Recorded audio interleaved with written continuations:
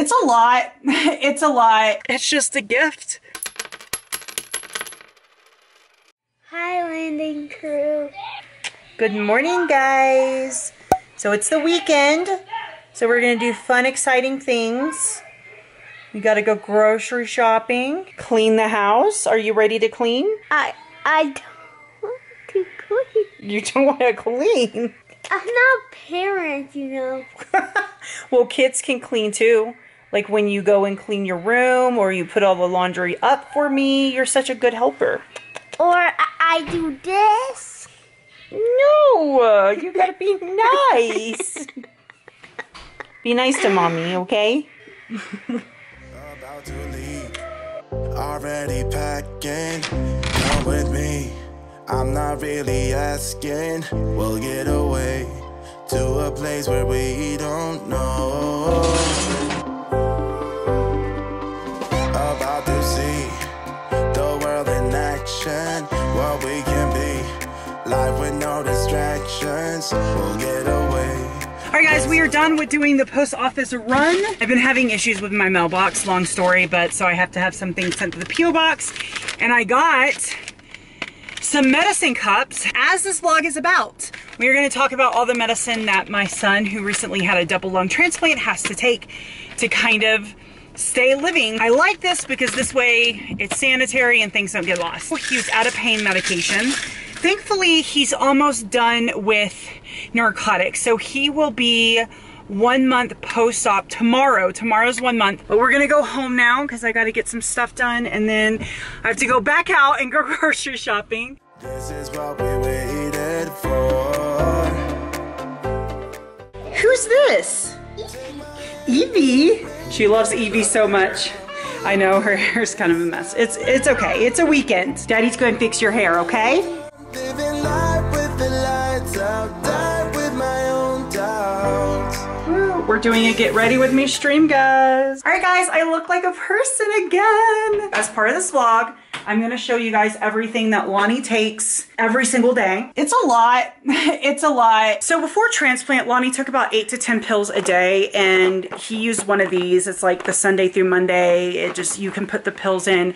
They actually told us not to do that for a while because one, he's on so much meds, it can't just fit into one little thing, but also because his meds are changing so much that it is how you can give incorrect medication, which we don't want to do that. We're gonna sit down and we're gonna talk about all of the medication. For those who are new, my 17-year-old had a double lung transplant a month ago. He has an autoimmune disease we were not aware of. It basically just destroyed his lungs and caused him to be in end-stage lung disease very, very quickly. And the only solution was new lungs. So now he is on a whole lot of meds. I want to say that if you're watching this because either you're about to go through a lung transplant or your loved one is, this is specific to Lonnie. Lung transplants and the medications required and the things that can go wrong with them is a lot different than like liver and kidneys. So just kind of keep that in mind as well if maybe you aren't going to have a lung transplant, but you're just kind of watching for transplant information. He will be on medication for the rest of his life, but he won't be on this many pills for the rest of his life. Before getting started, I have his full permission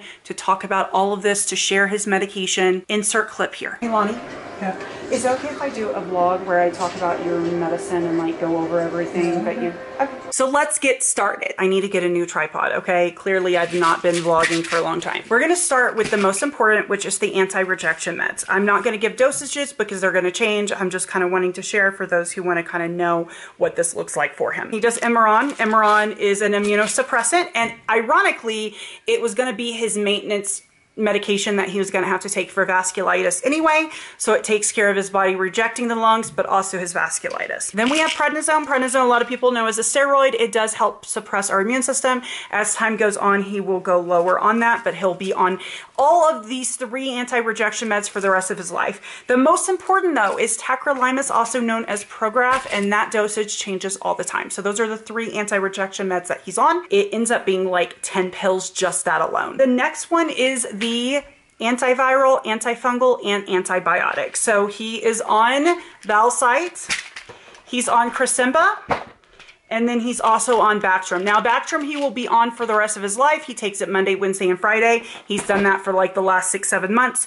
But the antifungal and antiviral, he will only be on for 6 to 12 months after transplant. Next, we have pain pills. So he is on gabapentin. It's for nerve pain. Most of the pain that come after a lung transplant, after the initial period, is nerve pain. He is also on tramadol. That is the narcotic he's on, but as I was explaining earlier, it's basically transitioning off of it now, which is good. He is on insulin. He is on NPH, which is long-acting insulin, along with Novolog, which is basically short-acting, like what we use to like corrective dose and things like that. And then he also takes Remeron to help increase his appetite, along with helping him sleep at night, because a lot of these side effects of these meds is insomnia. Lonnie had a very, very high heart rate before surgery, and it's going to take about a year for his heart to realize that it doesn't have to beat so fast. So he is on a beta blocker, Toprol, and then he's on a blood thinner, Eliquis, I might be saying it wrong, and baby aspirin every day. So he had a DVT clot in his neck, along with a very, very small one in his right lung. There's his right lung. So he has to be on blood thinners for a couple months. So this is what I'm gonna call the random pills. He has to take Protonix. It's basically to help prevent acid reflux, because acid reflux and new lungs are a no-go. We also have Mucinex, which just help thins out any mucus in his lungs, basically. He does Flonase. ENT still wants to keep his nasal passages cleared out, kind of like the vasculitis ruined his lungs and there was no way to undo the damage it did. There's no way to undo the damage that vasculitis did, so he does have some nasal passage issues that have gotten way better. Then we have vitamins. A men's daily vitamin. He's on folic acid because his folate levels in the hospital were low. Magnesium, he's on magnesium twice a day. Not sure if I understand it correctly, but the medication he's on messes with his magnesium levels, which can also mess with how your heart does and things like that. And then he's on calcium carbonate along with vitamin D. So he takes 25 pills in the morning, 17 pills in the evening, like evening time, and then he takes about 5 to 6 pills throughout the day. I do get the question if insurance pays for everything, and for the most part, yes, this is about $30,000 to $40,000 in medication each month, and thankfully his insurance does cover it all. Sometimes they are very fickle, like for example, the tramadol I got earlier for pain, they would not pay for that. I don't know why. They wanted a prior authorization. I was like, I'll just pay for it. It's $12. And then one of his cytogam infusions, which helps prevent CMV. CMV is one of the leading viruses for chronic rejection, which we don't want him to have. So they gave him 2 of those infusions in the hospital, helped prevent CMV, but he has one more that he needs, and insurance is saying they will not pay for it.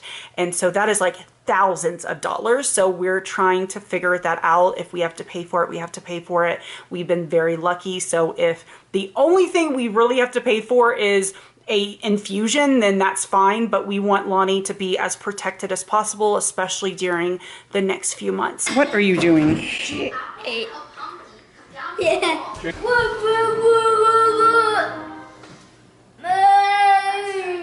It's time to go grocery shopping.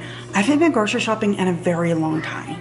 Like a very long time. I won't even lie, because I've spent most of 2023 in the hospital, and then Kathleen, our respite provider, would literally just go grocery shopping and I just pay her back. So this is gonna be interesting. I am filming the grocery haul, so I will link that somewhere because it's gonna go up before this vlog because it's easier to edit, but let's go.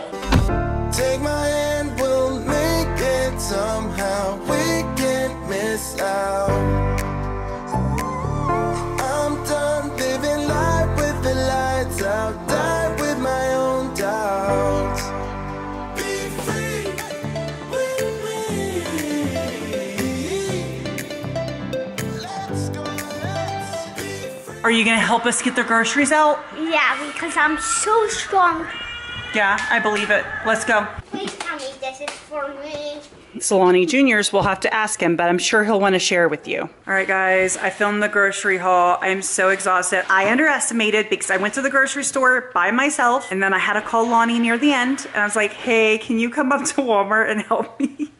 because I didn't want to have to make a second trip. So we got everything to kind of just get us through the next week. I feel like I was going to cook dinner tonight, but I don't think that's happening. So we're gonna figure something else out. Lonnie is having him some ramen noodles along with other snacks.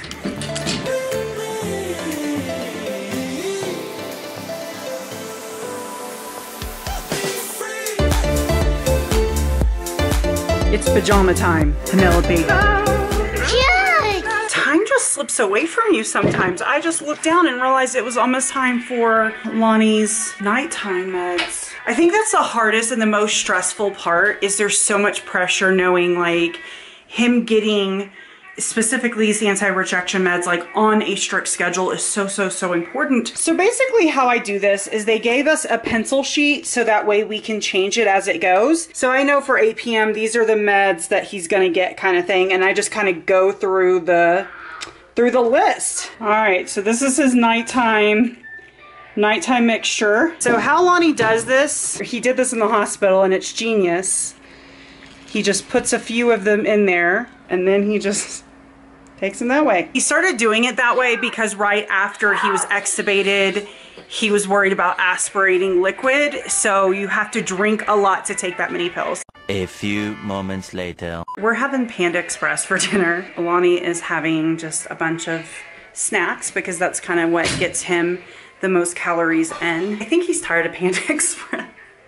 We ate it a lot in the hospital, but the girls aren't. Oh, so Danielle's best friend Riley from Florida has been here, and so they've been just having a great time. She actually flew in the day that Lonnie was discharged from the hospital, so it's been a fun time. It's actually really crazy though, like so crazy to see Lonnie just moving around, and it's hard to explain because obviously I didn't vlog a lot during the time when he was his sickest, but the last time that he had been in our living room was January when I was taking him to the hospital because he was in respiratory distress.